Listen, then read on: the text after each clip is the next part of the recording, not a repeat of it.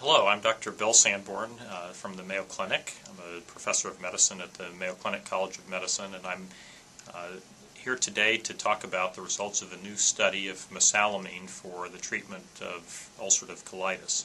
The name of the study is Once Daily Dosing of Oral Mesalamine is Effective for Maintenance of Remission in Patients with Ulcerative Colitis.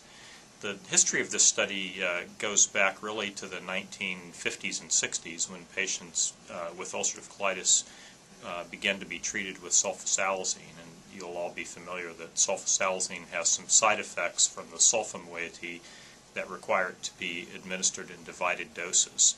And later, when delayed-release oral mesalamine was discovered in the 1980s, the clinical trials just carried that dosing convention of multiple times a day dosing into the clinical trials, and that's what ultimately led to regulatory approval and how we use the therapies. So in recent years there have been several mesalamine formulations for ulcerative colitis that have been approved which can be administered once a day. And so what we wondered is whether the older delayed release formulation, Asacol, could also be administered once a day. So this study set out to address that. So we identified patients with ulcerative colitis who were in clinical remission and were receiving maintenance therapy with delayed release oral mesalamine in divided doses ranging from 1.6 up to 2.4 grams per day. And those patients were recruited into the trial, stratified according to their baseline mesalamine dose, and then randomized to twice daily dosing versus once daily dosing of whatever the dose they were taking at baseline was. We followed the patients out for 12 months. The primary endpoint of the trial was maintenance of clinical remission at 6 months, and that occurred in 90.5% of the patients who were receiving once daily dosing and 91.8% of the patients who were receiving twice daily dosing. So the difference between the two doses was just 1.3%, and that obviously was not statistically significant.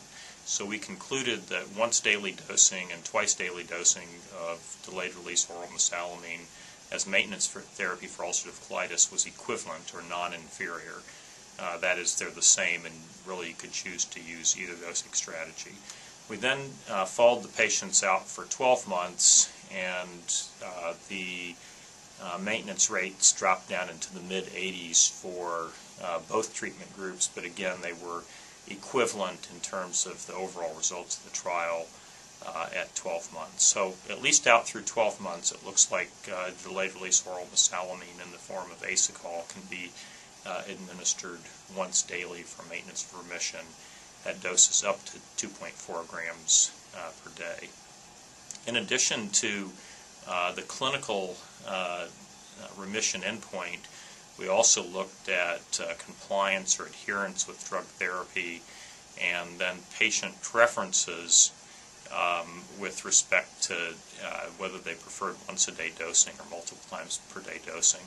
So we actually, after 3 months, we couldn't see any difference between the once a day and twice daily dosing. So it didn't have a big, it had an impact on adherence, a small impact that was significant through about 3 months, and then after that the adherence to treatment was about the same. However, if you asked patients which therapy they preferred, they clearly preferred once a day dosing.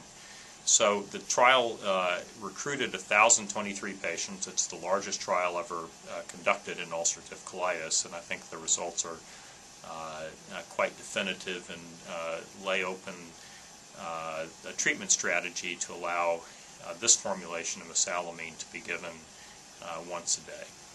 So thank you.